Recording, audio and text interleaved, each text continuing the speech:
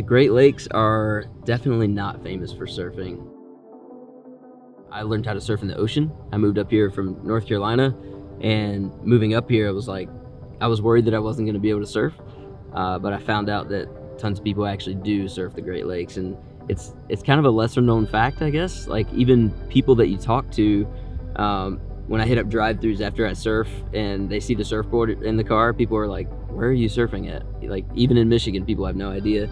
But yeah, it's definitely not famous for surfing on the Great Lakes, but there's a huge community, and I would say a growing community of people that do it. My name is Matt Wagner. I'm a videographer, filmmaker. Right now, apart from client work, I'm working on 3 big documentaries, all involving different athletes on the Great Lakes. One of them is kind of a passion project that I'm doing about Great Lakes surfing. So I'm interviewing a lot of Great Lakes surfers, hopefully at least 1 or 2 from each Great Lake.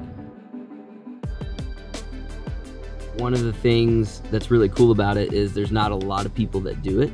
And so there's a sense of, I don't know, a sense of like, we're the only ones that are doing it. Like, we kind of feel like we're on the forefront of something.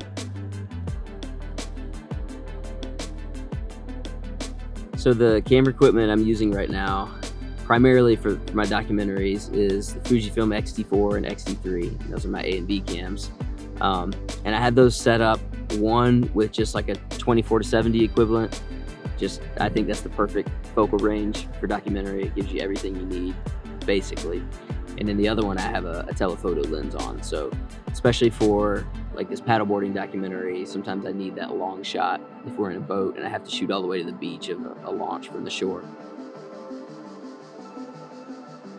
I love Fujifilm. I got into Fujifilm a few years ago.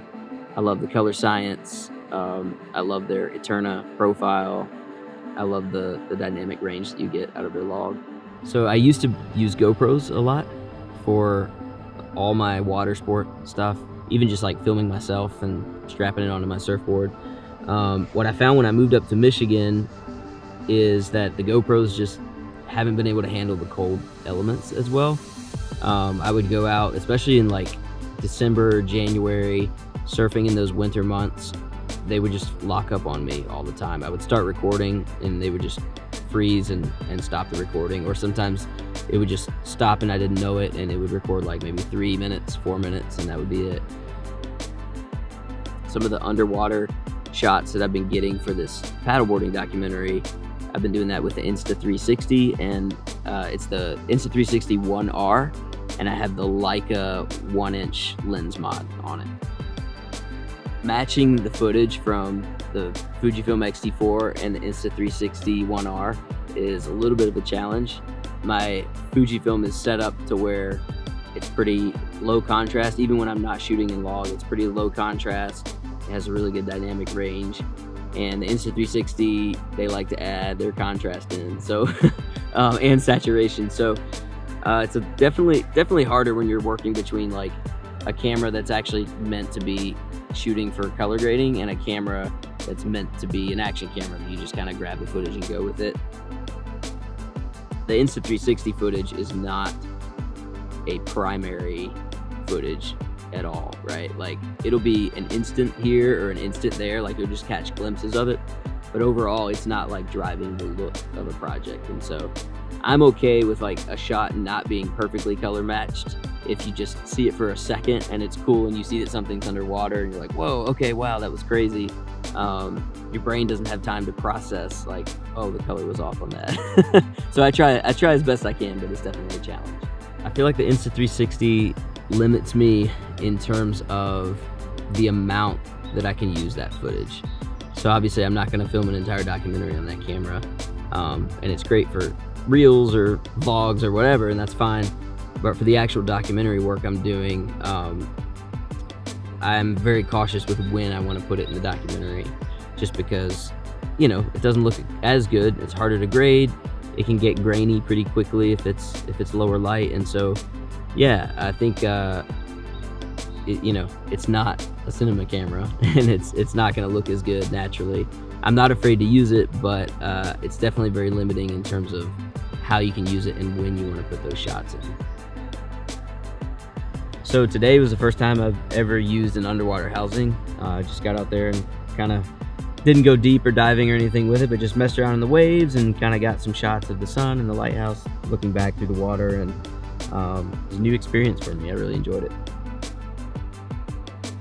I also didn't realize that like you could actually control every single element of your camera from it. I kind of thought most of these would be like a, you know, set it and forget it kind of thing, and there would be like a shutter and like maybe a exposure dial. But it's wildly intricate how like all the buttons are planned, and like how they get these knobs to work everything. It's really cool. The whole idea of like having this interchangeable dome so you can have different sizes is really cool. I'd always wondered like, you know, how you get different lens lengths and stuff in there. And it makes sense that the dome comes in and out. When I first picked this thing up, I never realized how heavy these were. I think like I had this image in my mind of like, oh yeah, people hold them and they're under the water and they're just like going everywhere with them and it's super awesome. But this is heavy, like it's no joke. I didn't know that they float. So that's really cool. That's definitely a plus. I mean, it makes sense that they would, right? But it's just something you don't think about. Using it in the water was interesting. Yeah, it was just a new feeling for me. This is like a lot more involved, so it was a lot more work. Once I kind of got into a groove of it, I feel like you kind of just let the water do more of the work than trying to like force this, because the water is just kind of taking you everywhere. I feel like once I leaned back and was just kind of sitting back in my wetsuit and kind of floating on my back a little bit, it became a lot more comfortable, kind of like using this air bubble as, you know, helping me carry a lot of the weight. Helped a ton. The build quality is insane, man. Like, I don't even know what this is made of, but you can tell it's like you could probably throw this off a building and it'd be fine.